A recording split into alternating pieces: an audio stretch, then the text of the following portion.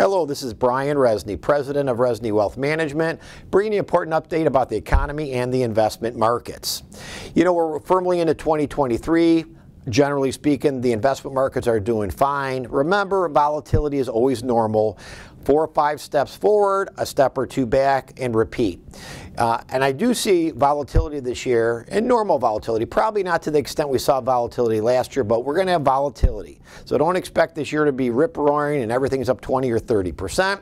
But I do believe over the year's time frame, we have a good opportunity to kind of stair-step up.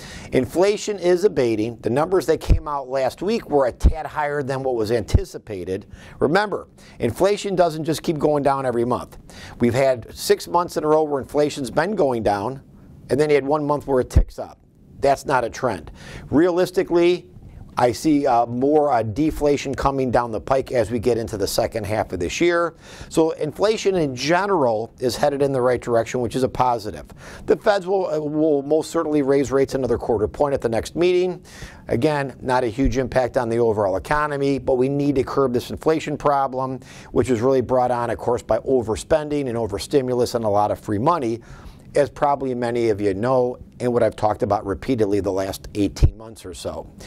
These things can be dealt with, but ultimately what's going to happen is it's growing the overall U.S. economy and the world economies. Remember, while we have a lot of debt, it's still manageable. It's not as manageable now that rates are at 4 and 5%. But there will be a point in time, probably again second half of the year, where we start to see the Fed pausing rates and even possibly reducing rates. So the cost of our debt will go down over time.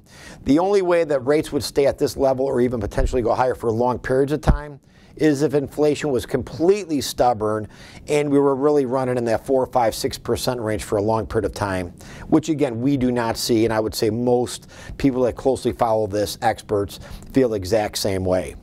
We've made a few portfolio adjustments in the last couple of weeks, as most of you know. And again, this is to try to add a little bit more dividend structure to the portfolio as we come through a slower growth this year and potentially a slower growth next year. We're trying to get an overall better total return and just watch some of that volatility a little bit better, or bring down some of that volatility and look for an overall total return package that's a little bit better than just growth alone.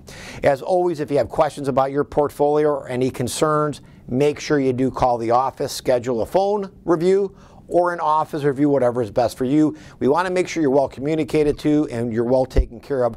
Our number one priority is you, the client. It always has been. And again, if you have concerns, please do call the office. We always appreciate your business and your trust.